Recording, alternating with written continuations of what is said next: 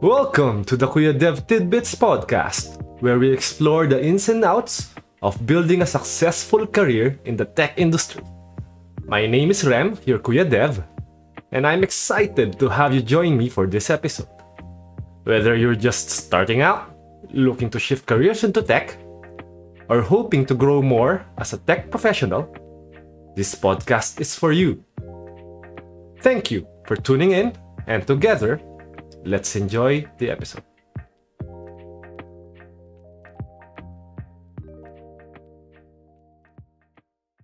Gaano nga ba kahalaga ang certificates sa tech industry? Pero bago ko sagutin yan, I just wanna be careful. Kasi may mga nagagalit pagka sinasabi ko kung ano yung sasabihin ko ngayon. And I understand, okay? I just wanna be, I just wanna be clear na I'm not saying this na nilalahat ko lahat ng certificates. There are certificates na very, very valuable. So, putting that aside, let me just tell na in general, and I repeat that, in general, certificates don't mean anything. Or, may value naman sila, kakaunti, but they are not as important as we think they are. I will try to expound on that.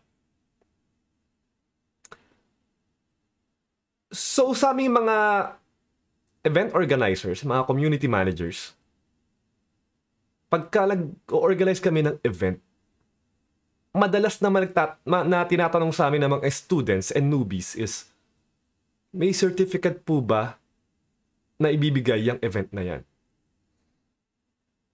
And pagka ganun na yung tinanong, medyo parang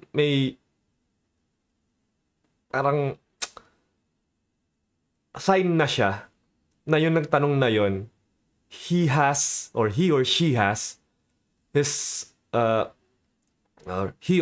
their priorities out of place. Kumbaga, mali yung priority mo kung yun yung hinahanap mo. Because come to think about it, tignan mo lahat ng mga successful people. Ano ba yung mga credentials nila? Do they include certificate of attendance? No, because ano ba yun? It just proves na umattend ka ng event. But it doesn't say anything kung ano nga ba yung natutunan mo during that event. Wala. It doesn't really say anything about that. Unless may exam na ginawa doon sa event na yon, which is bihira naman mangyari, di ba?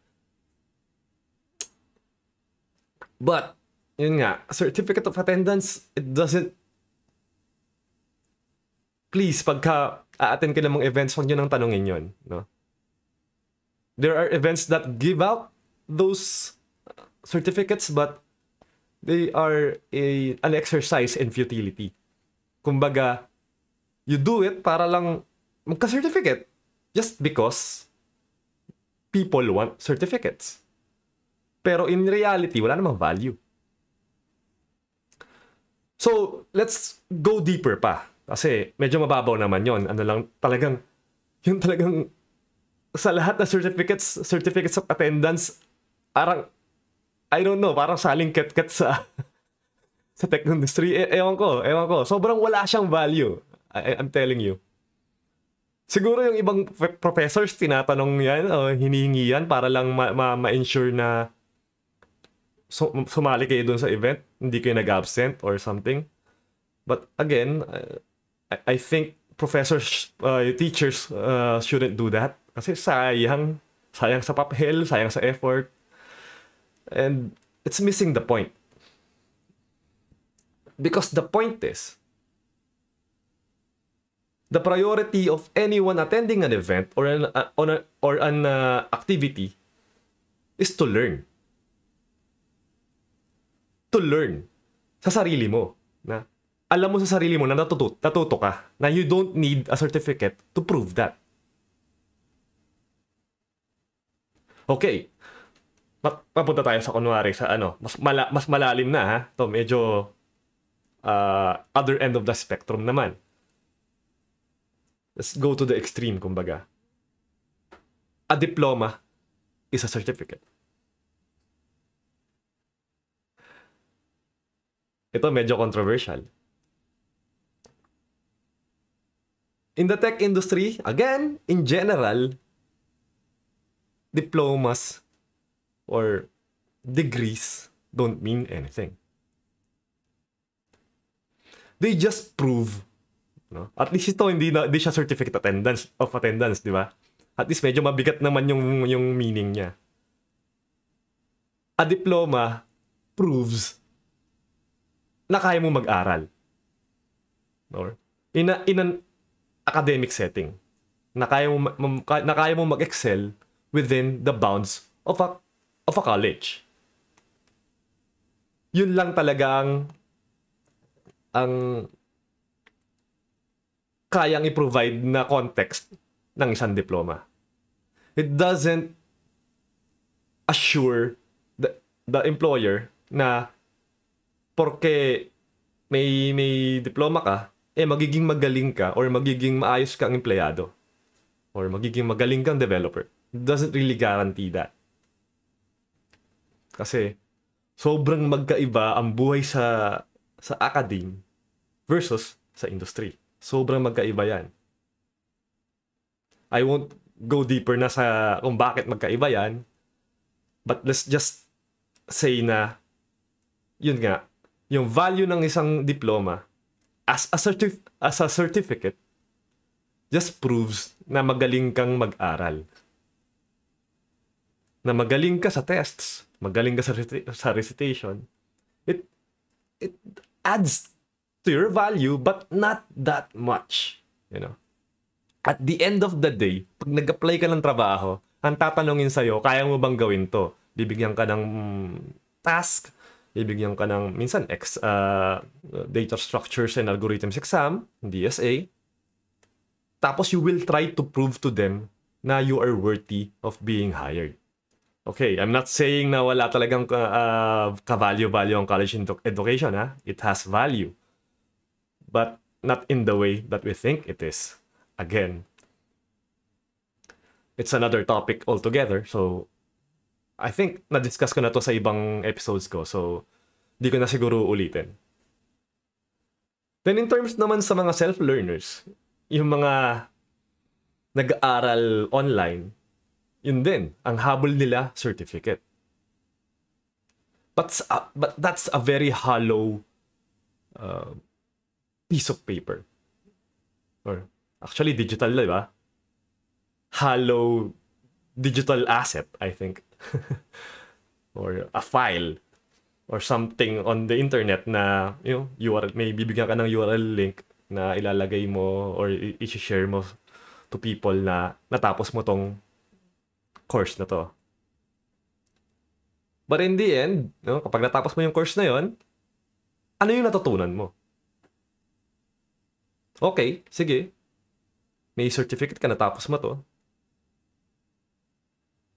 Pero, is it enough to signify na kung ano man yung course na kinuha mo, you know or you've learned enough to land that job or to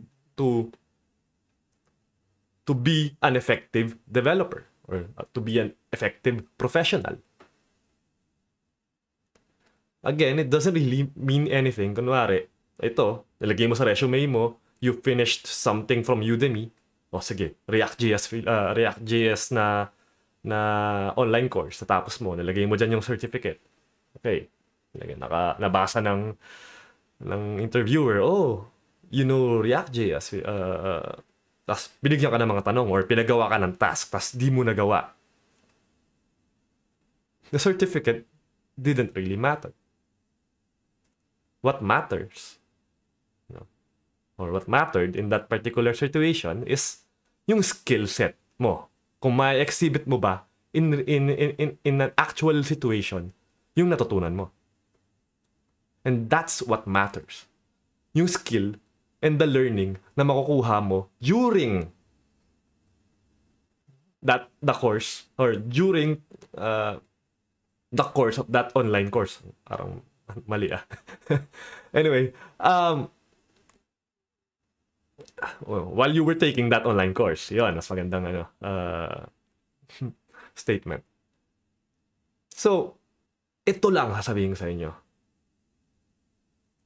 At sinabi ko na to, na medyo yun nga, medyo may mga na-offend about it.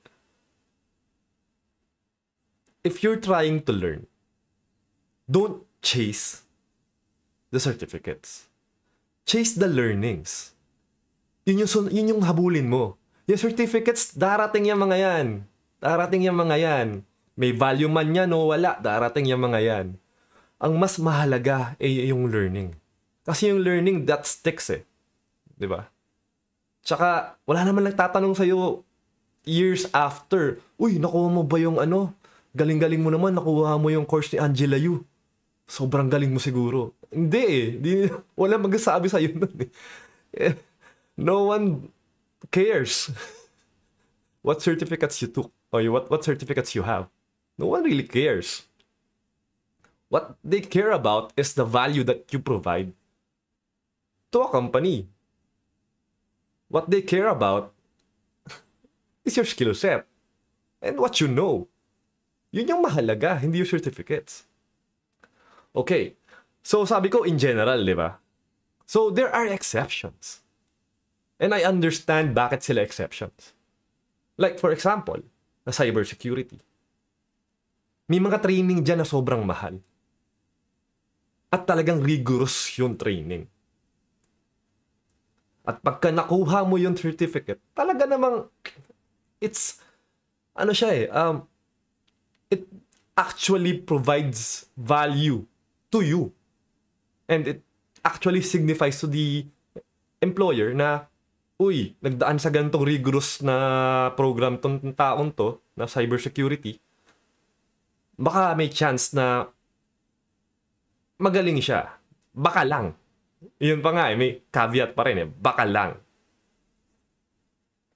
Kasi in the cybersecurity space, sobrang mahalaga yung magaling ka talaga.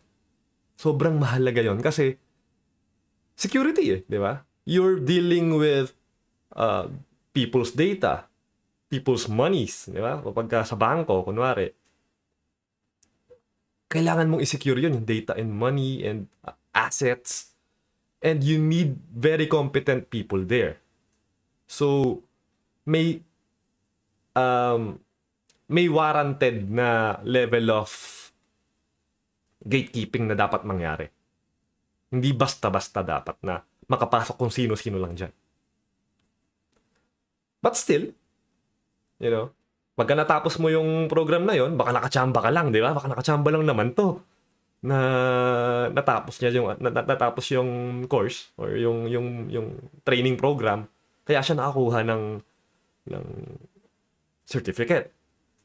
So, ititest ka pa rin naman ng employer At the end of the day, it's just the certificate was just a calling card, kumbaga, or something to get the attention of a company or a recruiter. But pag after that na ma-invite ka for an interview, ititest ka pa rin na totoo nga ba na he has that the set of skills na kailangan ng company namin. Di ba? So, ano yung importante doon? Naging importante yung certificate to get to that interview. But at the end of the day, mas importante pa rin yung skill set mo. Kung ano yung alam mo. Di ba? So, may value. But the value still is in the learning. Is in the skill set. No? Not on the certificate per se. I hope you get what I mean. Kasi, it's I don't know why, siguro di ko lang na-explain na maigi. Kasi, may mga na-offend na, hindi, dapat may why are you clinging to those certificates? Kung kaya mo naman patunayan na magaling ka, you don't need those certificates, di ba? Kung kaya mo patunayan, nakabuo ka ng, sabihin natin, napakagandang project. Di ba? And you can explain it in very clear terms. No? And it's providing value to people. No? Side project lang, di ba? That's a very, very solid way of exhibiting your skills. That's more valuable than a certificate. No? But of course, kunwari, kung kaya mong makuha lahat, may certificate ka na, may skill set ka pa, may magandang project ka pa, why? Aim for that. Yun talaga, solid. Diba? I'm not saying na baliwalain mo na talaga yung mga certificate na yan. Nakakatulong pa rin naman. Diba? Kasi, yun nga while you're doing these things, while you're building your skills, while you're chasing after the learnings, susunod yung mga certificates na yan. I assure you. Siyempre, di ba?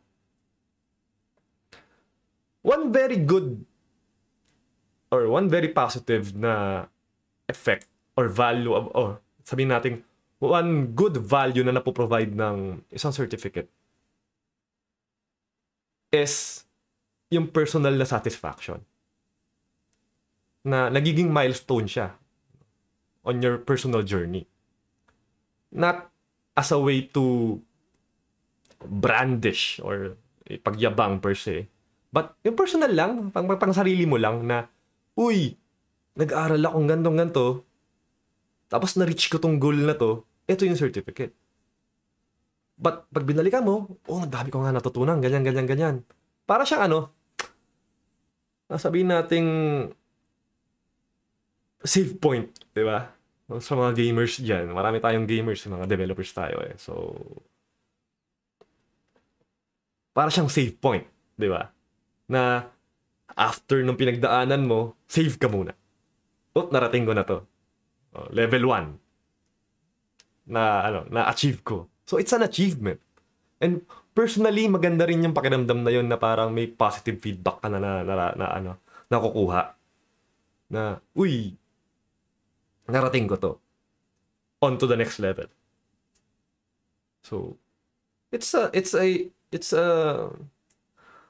proof na you're making progress. And that's very important. Lalo na pagka sa mga career shifter, napakahalaga ng positive feedback. No? Na may feedback ka or may milestone ka na nararating. Step by step, diba? Level by level. Na may umuusad ka, na nararamdaman mo na umuusad ka. Yun yung napakahalaga. And it will keep, it can keep you progressing. No? Na hindi ka basta-basta susuko. It's something to look forward to. But in terms of trying to get employed, that's another matter. Personally, pwede mo siyang gawing motivation. But again, mas mahalaga pa rin yung learn. Ano na lang yun, parang bonus. Bonus sa sarili mo na pampaganda lang ng pakiramdam na to keep moving forward. I really hope na nagigets to ng mga tao kasi lalo na yung mga gets ko rin kung bakit nagagalit yung ibang tao kasi it's a business Yung mga training programs na yan, it's a business. But I think medyo baguhin din nila yung yung approach nila about it na help people focus on the learning din, di ba? Na may certificate kami binibigay but that doesn't mean na yun ang focus namin. We focus on your learning. We will provide you with the skills. And we will assure you na pagka-graduate nyo sa program namin, you have the necessary skills to provide value to companies. And here is a bonus certificate. Kaya nagets ko rin kung bakit medyo na-offend yung iba kasi nga business nila yun. I heard. So yeah, I think na I ruffled some feathers dun sa post ko. I think that was a few months ago pa naman. But I'm just trying to, no, I didn't mean anything by it na walang kwenta per se ang mga certificates. They have some value. But at the end of the day, it's all about the learnings and the skills. Paulit-ulit ako. No. So yeah, let's leave it at that. Again, focus on the learnings, and I'll see you next episode. Thank you for joining me for another episode of the Kuya Dev Tidbits Podcast. I hope it will be helpful to you in your tech career journey. Remember, building a successful career in tech takes time and dedication. But with the right mindset and resources, anything is possible. If you enjoyed this episode, please don't forget to like, subscribe, and share with your friends and colleagues. And if you have comments, suggestions, or any questions or topics you'd like to hear more about, feel free to email me at rem@kuya.dev.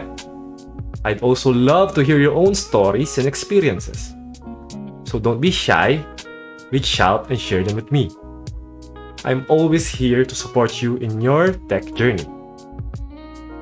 Do also join our community, Tech Career Shifter Philippines, at www.techcareershifter.com. Until next time, keep learning, growing, and chasing your dreams.